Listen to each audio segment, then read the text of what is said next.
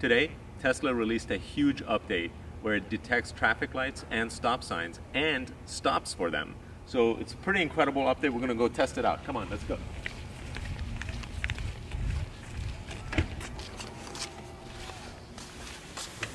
Okay, we got the latest software update from Tesla.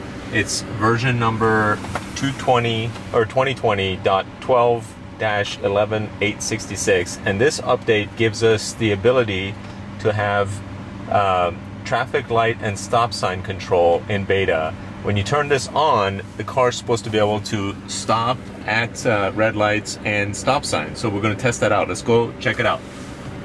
All right, so the car is driving itself. As you can see, my hands are not on it. My feet are not on the brakes, and you can see over here that it's keeping it center lane or center of the lane, and we're coming up to a stop sign down the road. So let's see if it can. Oh, it shows us over here stopping for traffic control in 400 feet. So this is pretty incredible, and it is absolutely stopping on its own. This is the next level of autopilot. This is absolutely phenomenal. So once it stops, it does ask you to use the accelerator to resume the control. So what we're going to do is we're going to take it off the autopilot, make a left, and test it out on some traffic lights as well. So let's go check that out. So once again, we have it in autopilot going down. We're coming up against a red light here. Let's see if it can detect that. I have a feeling we're going to actually hit it when it's green, so yeah, that's not going to work.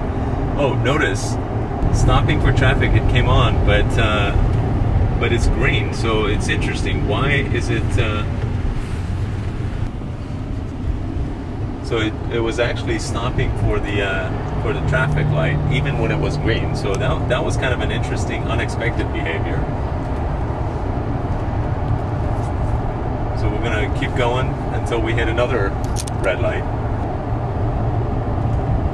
Can you get this? Stopping for traffic.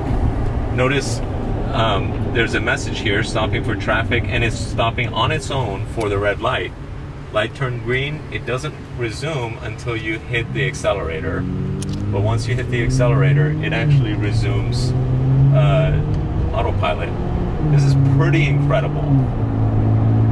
Wow. I am absolutely impressed. So we're about to approach another red light down the street. It's on autopilot. You can see it's steering and driving on its own. And soon it should give us a little message in here, right there, stopping for traffic in just a little bit in 400 feet due to the red light. So this is, again, pretty incredible that it is able to detect this with a hard red line over here. Stopped at traffic control. So notice it's still, of course, the lights are red, but when the lights turn green, it doesn't resume unless you tap the accelerator. But once you tap the accelerator, it does resume exactly where it left off. So we're about to hit another traffic light here. This one is green right now, and we'll see what the car does. Now, it's saying that it's going to stop for any traffic light unless you tap the accelerator. So it wants you to acknowledge that you saw the traffic light is green by tapping the accelerator. Otherwise, it does actually stop on green lights as well, which was not behavior that I would have expected. But I could see why they're doing that, because they want you to be paying attention at every potential light while the neural nets are getting trained. So this is pretty fascinating. It's a great way to do it. Ease into it.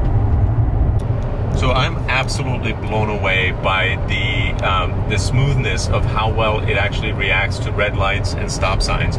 One thing I wasn't expecting is for it to actually stop on green lights. So here's a green light, and the car is actually starting to stop.